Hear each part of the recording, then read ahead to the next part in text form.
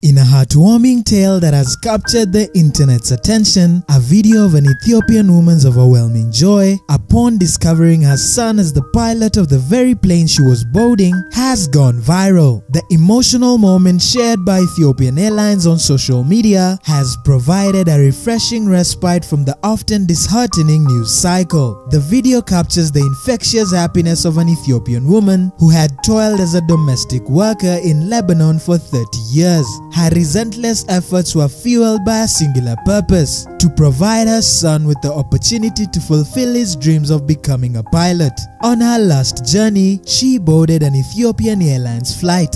But little did she know that this trip would hold an extraordinary surprise for her. As she entered the plane, the realization washed over her that her very own son was the pilot of the plane. She broke into tears of joy as her son rushed over to embrace her and shower his mother with love.